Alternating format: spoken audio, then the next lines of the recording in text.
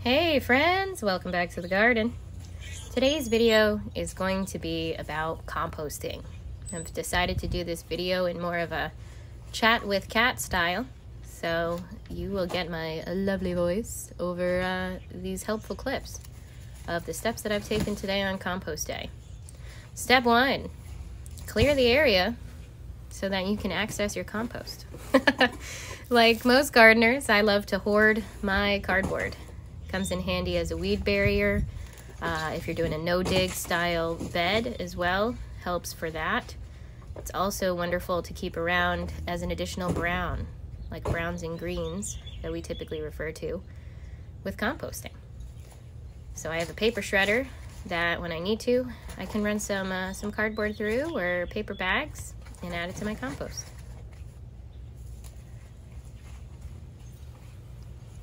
I've decided I'm going to check on our Bokashi container over here. I have 2 different ones that I've kept in these larger pots. I think it's important to agitate the bins, or the containers rather, every once in a while. Make sure that the materials are breaking down appropriately. In the case of our big terracotta looking pot over here, our one over here, I started this Bokashi container brand new with potting mix a little while back, if you remember from our Bokashi video we filmed at the end of February. And after checking it out, it was what I assumed, and it has not broken up as quickly as it does in the summer, which is fine. I don't particularly mind that it's taking a little while.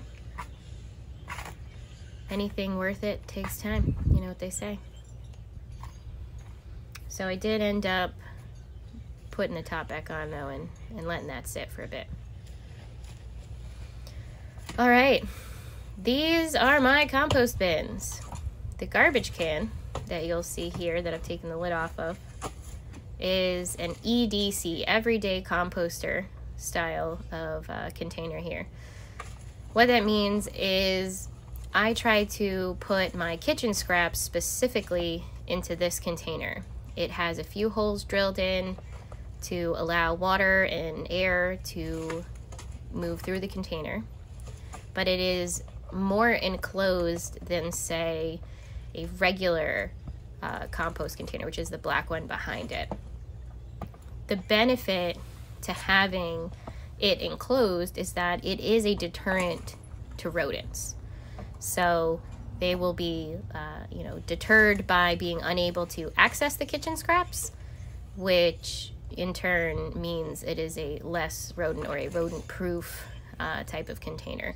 As far as actual composting goes, I haven't noticed that it produces any better or quicker compost than a enclosed regular pile.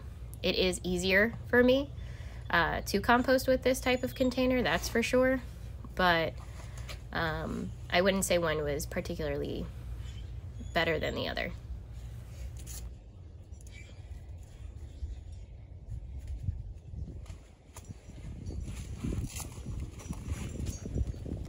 I've already taken off the top layer of compost here that had yet to break down.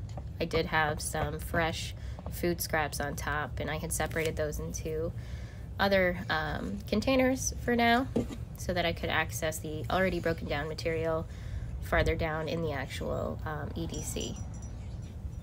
There's definitely larger clumps of grasses and such. For instance, I'm sure we've all run into the scenario where your container or your pot was left out and became a sanctuary for weeds, and it's just a rooty, weedy mess. I typically chop those up a bit and toss them into the composter, keep them wet, and eventually they'll break down. So that was probably an old clump of an old pot. Work smarter, not harder. Pick up the whole trash can like I did and just dump it into the whole the raised bed. Look at that beautiful footage of fresh raw compost. Not for the faint of heart. But it definitely noticed that, as is typical with this style composter, it was more wet at the bottom. I don't think this will be a problem. I typically leave in a lot of Bokashi bran when I turn the compost to help with these anaerobic conditions that we sometimes find ourselves in. It might be worth it in the future to enlarge the holes at the bottom of that composter, but I don't think I will, because I'm worried about, I actually have it up on bricks. I'm worried about the structural integrity if I put too many holes on the bottom. I don't want it to crack and break, because I do like being able to pick it up and move it, as you saw. So I've got this compost out of the bin, and I'm working to incorporate it into the raised bed. This bed definitely needs the added nutrition. It is a little bit sandy, I noticed, a little dry, so I am trying to work the material actually in the first top few inches of this bed. Just aggressive with it. Normally I would just lay it out on top and be pretty chill about it, but again, I also noticed some shrews, so I was getting in there and messing up their tunnels for sure, just to disturb them and make them feel less welcome. I'm not going to do any rat poisoning or anything crazy like that. I know how that affects the ecosystem, but usually what I do is, if I keep the beds wet enough for long enough, they don't like muddy conditions. They prefer a drier soil to dig around in, and unfortunately this bed dried out a lot, so they made a little home for themselves.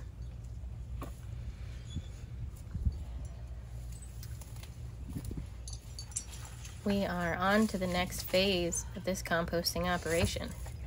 You'll see here I am taking the lid off, and then the top layer of this darker black, more traditional style plastic composter you can get.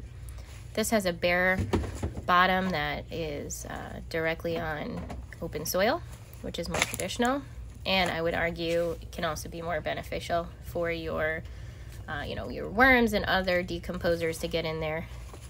I'm going to take off some of this and transfer as much as I can into my EDC, and what I'll end up doing is digging in my kitchen scraps.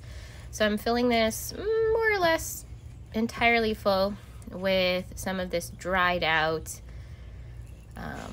compost, unfinished compost that I have in here. As always, hydration is important. I stopped off at the pond to fill up my watering can, and in between the layers I definitely put some water,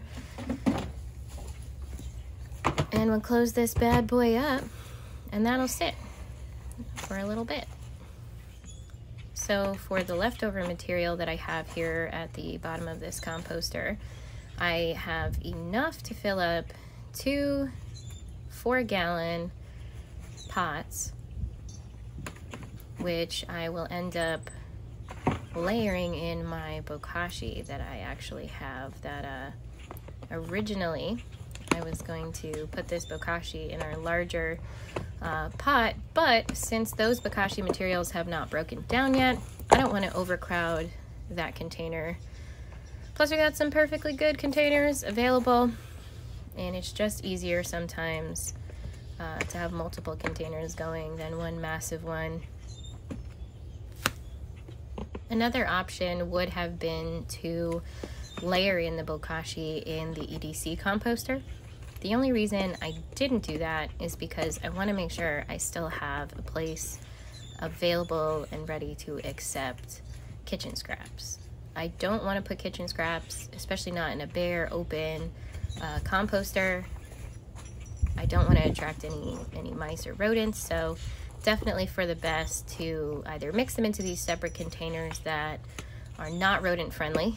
Other decomposers can get in for sure, but I just do not like putting food scraps, at least not anymore, in any of these larger open air composters. Really trying to deter the voles and shrews that currently live in my garden.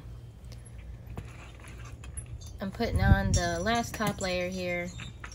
I like to make the top layer probably the tallest layer above the food scraps, just to make sure, again, nobody's sniffing anything out. And even still, sometimes I'll put cardboard on top with like a brick to help hold it down. Gotta rinse out the Bokashi bin, get all those goodies, all those beneficials into the actual containers.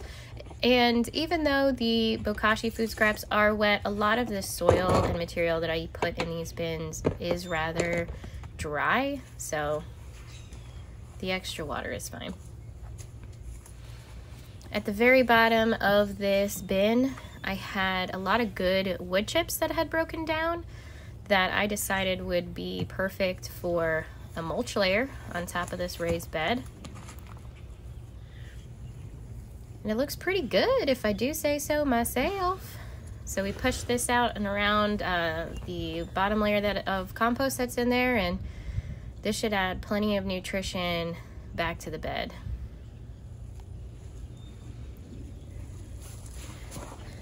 Look at that.